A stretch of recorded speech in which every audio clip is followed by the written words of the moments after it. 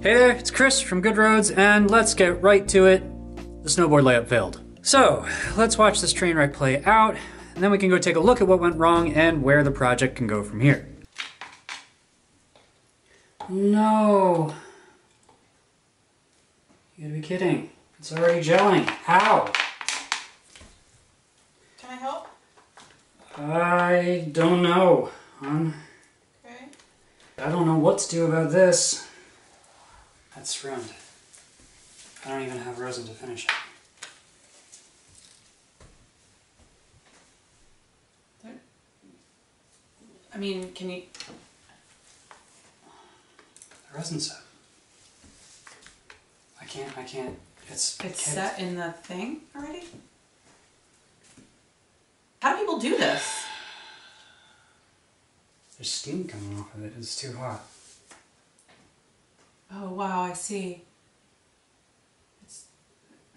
Is that why it's set? Yeah. Is it too warm?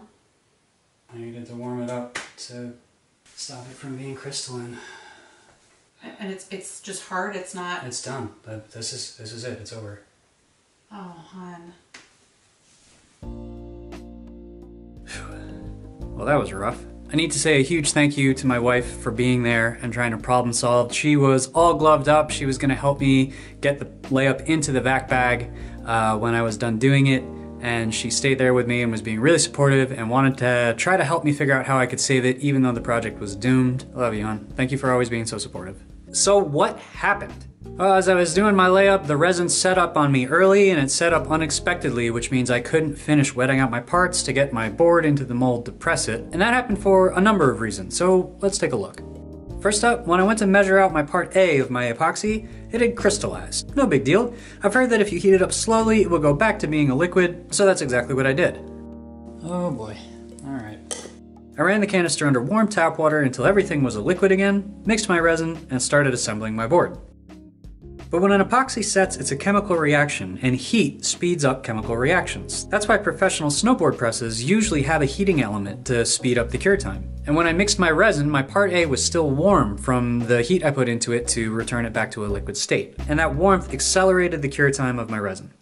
I made another mistake, which is I mixed a huge batch of resin and I put it all in one big container. In the previous composite builds that I've done, the powder boards, I guessed the amount of resin that I needed, and both times I underestimated, which means I ended up mixing batches of resin twice during the layup. This time, instead of guessing, I actually looked it up. It turns out that for a snowboard you need about 30 grams of resin. So I mixed up a batch of 30 grams and ran smack into another chemistry problem. When an epoxy cures, the chemical reaction is exothermic, which means it gives off heat. If you have a large mass of epoxy curing at once, that cure gives off heat, which, just like having the part A be warm, will accelerate the cure. So the reaction gives off more heat, which makes the reaction go faster, and since the reaction is going faster, it gives off more heat, which makes the reaction go faster, which means you end up with a runaway cure that sets up in the blink of an eye. Apparently it can even get so hot that it will melt the cup that it's in, and it can even auto-combust, so in some ways I got really lucky here. So I want to be really clear with you guys, this wasn't the resin's fault, this was just some basic chemistry that I didn't take into account.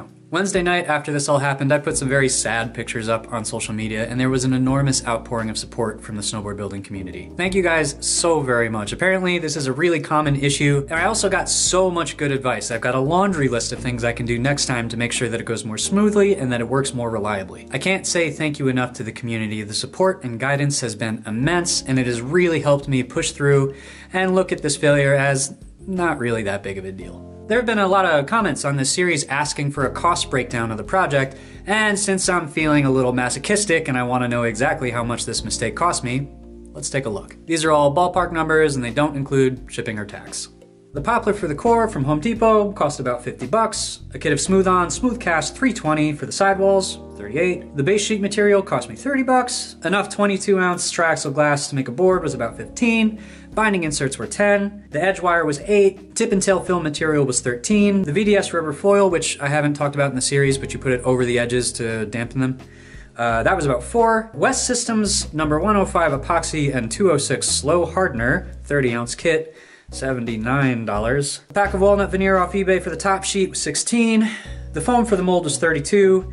And I don't remember how much the aluminum sheet was, but it was probably about 15. It wasn't very much. So that brings the total cost of the project to about $310. not as bad as I thought, actually. That doesn't include the cost of materials for making templates or making tools like the edge bending pliers, but still, not bad. As for what this mistake cost me, I can reuse the molds. I only wet out one of my sheets of glass. I didn't touch the veneers for the top sheet, and I only wasted half of my binding inserts, which means I ruined $226 worth of material in minutes.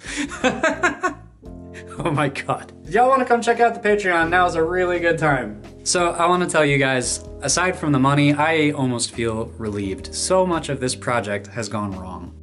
The corners of my base sheet were too tight for the edge wire to bend around properly. The core blank wasn't wide enough to cut a cavity for a full wrap set of sidewalls. And then the sidewalls busted out anyway when I went to profile the core. And when I went to repair that with tip and tail fill material, I lost all the accuracy of my core profile. I don't think I had this on camera, but my board somehow grew 1.5 inches from the original template I made. No idea how that happened. So, even though I've been given a ton of really good, valuable advice on how I might be able to salvage this build, I'm gonna start over. This is not the board I was planning to make, and it is not a board that I want to finish. I was starting to feel that way long before the layup went south, and this failure gives me an opportunity to go back, taking everything I've learned from my mistakes along the way, and try to make the board that I actually want. I'm sorry, I know you guys want to see me finish a deck. I want to see me finish a deck. I really wanted this board to work out, and I'm really bummed about it, but I think this is the right move. And my plan for this redo is to only film the parts of the build that I change or update. That way, I'm hoping I can move really quickly through the repetitive stuff, and I won't have to film it, which means I'll be able to do the work even more fast. And I'm hoping that if I do that, I can catch back up in a matter of weeks and be right back where I was and show you guys how to do a successful layup. You guys cool with that? Would you rather have me redocument the whole thing? I don't know about you, but I really want to finish a board and get riding. And I've got other projects cooking in the meantime as well, so we're not going to be shy for content, so just let me know what you guys want to see.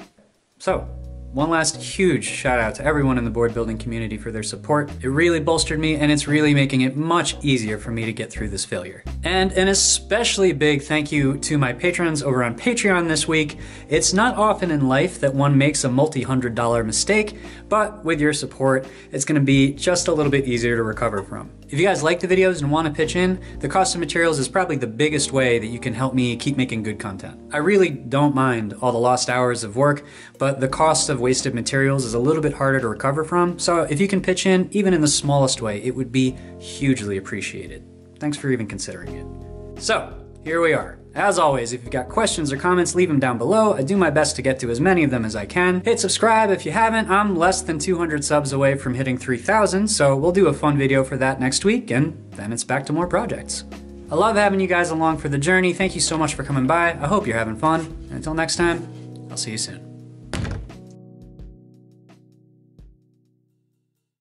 Pour one out for dead homies. I'm not pouring hot chocolate all over the floor. R.I.P. MF Doom.